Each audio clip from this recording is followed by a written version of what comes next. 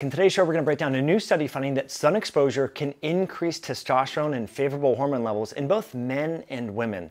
Now, I think this is really important because we're in an era now where testosterone levels are significantly declined across the board. We know fertility rates are down. We know that conception issues are arise. So it's really important that we take a step back and go, what is going on in our environment that is causing less people to have successful pregnancies, more and more people to have hormone dysregulation, more gender dysphoria across the board? What is it in our environment that has changed? Now, up to now, a lot of people have pointed to persistent organic pollutants and endocrine disrupting chemicals. Of course, I believe that those, phthalates and BPA and all these other factors play a huge role in developmental biology and hormone production. But I also believe that light and UVB exposure directly from the sun has an important and under-recognized and really underappreciated aspect when it comes to health. And so I want to share with you the results of this study that I actually learned about from Andrew Huberman, Dr. Andrew Huberman. He was on the Joe Rogan podcast, and I just love learning from him. He had a live event here in Seattle, Washington back in May, and I went, and I've been a fan of his work for a long time because he really dives into the weeds, and we have similar research interests incidentally. For example, light, circadian rhythms, temperature regulation. I'm a huge fan of all these different aspects. And he shared this study, but didn't get into the details because just from time constraints being on Joe Rogan's podcast. So we're going to take a deeper dive into this. The title of the paper here, it was published in Cell Reports from Israeli scientists last year in 2021. The title of the paper is Skin Exposure to UVB Light Induces a Skin-Brain Gonad Axis and Sexual Behavior. And so they looked at both an animal model aspect of the study. It was a 24-week mice model. And then they wanted to sort of figure out the purported mechanisms. Like, hey, what are the biologic reasons as to how sun can improve hormone levels in mammals like mice? And are those effects translative over in different species, i.e. humans? And indeed, they actually found some benefits here and improvements in hormone levels. So it's worth really diving into. And I think this is worth actually really being intentional about. Now, the take-home message here, I'll just give it to you right up front, is 25 minutes of full-body sun exposure during the middle part of the day significantly increases to a statistically significant degree testosterone levels in men and favorable hormone levels in women, mostly estrogen, progesterone, and anti-Mullerian hormone. So AMH is a hormone that actually declines as women get closer and closer to menopause. I mentioned that fertility rates are down, conception rates are down, and testosterone levels are down. What's also showing changes compared to historical patterns is menopause is occurring earlier and earlier in women. There's women in their 30s that are perimenopausal. Friends, 20, 30 years ago, this was unheard of, okay? So why is that happening? Well, the scientists speculate that because we're not getting full body sun exposure and we're using all this artificial light, our body, namely our skin to the brain and the gonads, that axis is sort of tweaked. And we need to sort of improve that to ameliorate the side effects of continuous artificial light that is tricking the body or convincing the body that confusing this axis. And to me, this is really important. And so this is something that I've been very intentional about for a long time, is going out, especially when there's, full sun. Here in Seattle, that doesn't come very often, but just going outside and doing work, taking my shirt off, taking the dogs for a walk, and getting full body sun exposure. I just did that because it feels good. And then when you feel good, you work out more. You go to bed earlier, right? You don't want to consume alcohol and junk food. But it turns out that can significantly increase your testosterone levels. So I want to dive into the details about how this works, because we've heard about the gut-brain axis. When you feel sick, you have a stomach bug, and then you start to feel depressed, for example. Or when you're depressed, then you have GI issues, right? Well, it turns out that there's a skin gonad brain axis. And so that's the hitherto mechanism. We haven't really considered that. We haven't considered the fact that the skin and exposure to UVB radiation can actually improve testosterone levels.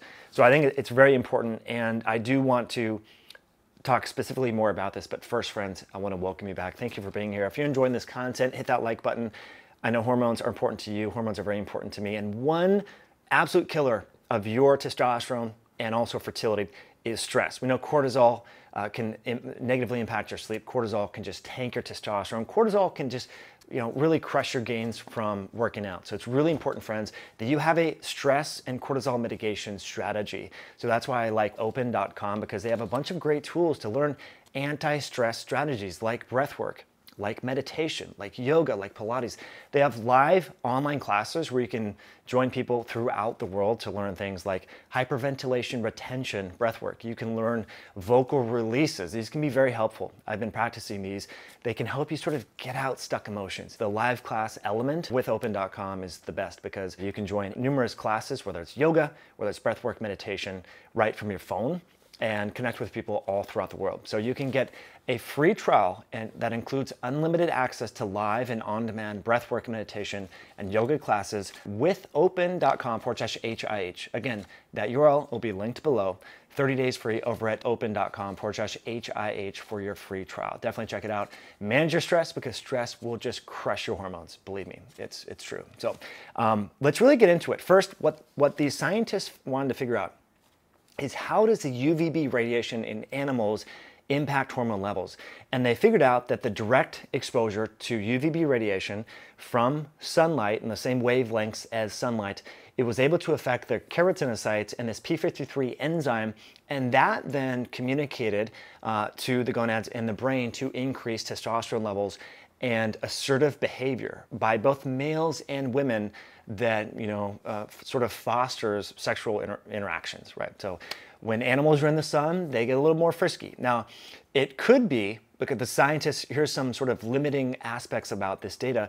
They don't really know if it's directly because these animals and the human aspect of the study that we're going to get to, they weren't blindfolded. So the scientists admit we don't really know if part of the mechanism could be direct exposure via the eyes and or the skin or the combination thereof. And I mention this point because I see so many people wearing sunglasses, okay? So if your hormone levels are not good, if you're trying to get pregnant, if you're trying to just be vital and to perform sexually and maintain healthy body composition and hormone levels, try to get full body sun exposure without sunglasses because it could be that part of the mechanism here is not just via the skin, it's also via neurons within the brain that are sensing light via the eyes. Okay, so that's something that we need to keep in mind here. But the scientists go on to say that the full body sun exposure in both animals and the mice improves sexual responsiveness, which in turn increases male sexual arousal behavior. And so the UVB treatment significantly increased the desire for male to female interaction and female attractiveness towards males.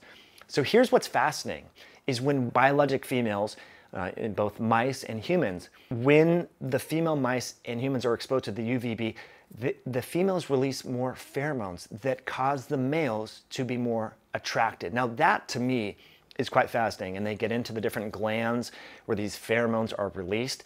And I think this is quite interesting because we know that birth control pills augment the release of these different pheromones as well. And that can cause people to be attracted to others that they normally wouldn't be attracted to. And then when the birth control pills go off, there's a change in attractiveness. So this, I think, is quite interesting in terms of making sure that you're healthy so that if you're single and looking to find a partner that you're compatible with, you want to make sure that you're releasing the proper pheromones so that you attract the right partner. And so it turns out that sun exposure can actually do that. And it changes some of these pheromone secreting glands, causes them to be more active. And that to me, I think is just really fascinating. And again, what they also showed is that it increased anti-Müllerian hormone. Again, if you want to have a easier perimenopause, transition into menopause and menopausal state, I think there's some benefit to increasing anti-Müllerian hormone. Sudden drop in that would indicate that your sort of ovarian reserve has declined and that you're closer to menopause and there's hormone changes as a result of that. So, if you can improve that and sort of bump that up and have some rhythmicity there, I think that makes a lot of sense. So it's just amazing here how in females, the sun exposure impacted the whole gonadal brain axis, improving FSH and LH and stimulating the production of both progesterone and estrogen. So that to me was just really fascinating. Now, I want to get into some other details here that I think is quite interesting in the details in humans. So the human aspect of the study, this is the title of the section here, solar exposure enhances human sex-related steroids. Really important. Now this is a smaller study. There was 9 men, 10 women between the ages of 18 and 55 years old. And they were asked to avoid sun exposure for 2 days prior to the start of the study. Then the intervention period was 25 minutes in the sun on a bright, sunny midday. Okay. and they quantified the lux of the light and so forth. And then blood samples were collected on the day before the sun exposure and approximately on the same time of the day during the sun exposure. And what they found is there was a significant positive activation for upstream regulators of beta-estradiol, progesterone, testosterone, and estrogen in both men and women, comparing no sun days compared to getting full body sun exposure days. Now, they went on to analyze, and they figured out that certain people are hyper responders to sun exposure compared to others. So if you have darker skin, for example, you have more melanin in your skin, then perhaps you might need maybe 35 minutes of sun exposure a day or 40 minutes of sun exposure a day. So skin tone does impact the UVB, gonadal skin brain axis. So we've got to think about that as well. And we know this to be true with vitamin D. If you're darker skin, then you need more sun exposure to induce the same amounts of vitamin D3 from the skin. So we know that to be true. But the discussion here, I think, is quite interesting. And I think, again, the relevance here are people that want to have a smoother transition into andropause and also menopause, and people who want to get pregnant, and people who have libido issues. And so the scientists say our data suggests a skin-brain crosstalk in which the skin acts as a dermatoendocrine organ, releasing hormones that affect the hypothalamus pituitary gonadal axis. The mechanism of action may be similar to that of beta endorphins and CRH, which is corticotrophin releasing hormone, which are released from the skin and affect the opioid skin axis. They go on to say the immune system, or as of yet unknown regulators. Because the eyes of the mice in human volunteers were not covered, we cannot exclude the possibility that solar UV radiation to the eye affected the observed sexual behavior. UVB exposure via the eye activates the hypothalamic pituitary propiomelanocortican system, which is upstream to the HPA and the HPG axis. But they did note that one sort of mechanism here, and I don't know the clinical relevance of this, but since they did talk about this, and Andrew Huberman did mention this. However, when we depleted P53 from skin keratinocytes, we observed suppression of the UV-induced sexual behavior traits, as well as significant decreases in the hormone to the HPG axis, which favor our hypothesis that in addition to the eyes, the skin has an active part in regulating sexuality. Okay. Now, I want you to just think about that. The skin has an active part in regulating sexuality. What do we do for our skin? We put skincare products on there that have parabens, that have artificial scents and fragrances, that have persistent organic pollutants that are altering the hormone levels. We are suppressing the UVB radiation on our skin with sunscreen. We are covering up our skin. We're in the shades. We wear hats, right? We are taught that the sun is bad. That's what the mainstream narrative has been. If you're in the sun, you're going to get cancer. That's what people believe. So they're dousing their kids with sunscreen. We have kids that are going into menarche. They're starting to get menses now at 9 years old. This has historically never happened. This is incredible. So we are unfortunately augmenting nature and the natural biologic processes that would cause natural ebbs and flows and cyclical cycles in hormone levels and testosterone levels. We've known for a long time that men's testosterone peaks in July. Now we know that that peak is much lower for westernized countries compared to, say, countries in Africa, probably because of all the things that we're doing here. So there should be a natural sort of diurnal rhythm here with testosterone, and we now know that the skin plays a vital role. So please, at least get 25 minutes per day before you start lathering up in sunscreen and covering up. I mean, that's just the bottom line here. And take advantage of the fact that if you live in, say, Vermont or Minnesota or, like me, Washington State, during the summer, do your hormone gonads a favor, get out in the sun. There are some people that do sunbathing on their perineum and, kind of they're naked and things like that. Who knows if there's, I used to think like, that seems a little extreme. That's kind of like LA-ish, some people do that. But look, if the sun we now have the data, right? There is this skin gonad brain axis going on. So yeah, maybe if you want to go in your backyard and do the happy baby pose and get the sun where the sun normally doesn't shine, maybe that could help. I would definitely encourage people to do that as opposed to just going on hormone replacement therapy that does have some side effects with regards to fertility, with regards to hair loss, aromatization, and things like that. So to me, it's exciting. It's just another natural thing. This doesn't cost anything, friends. What we're talking about here, going outside, you don't have to pay someone. You don't have to buy something. All you have to do is take the time to do it. So I've been doing it. I encourage you to do it as well. Get outside, full body sun exposure, 25 minutes per day during the summer months. The data is clear. It can improve your testosterone levels in men and also estrogen and progesterone levels in women, which has benefits from mood, bone, skin, hair, joints, fat, the whole thing, right? There's a lot of benefits. So what do you think? And let me know once you start doing this on a regular basis, what you see in terms of changes. I would love to know in the comments below.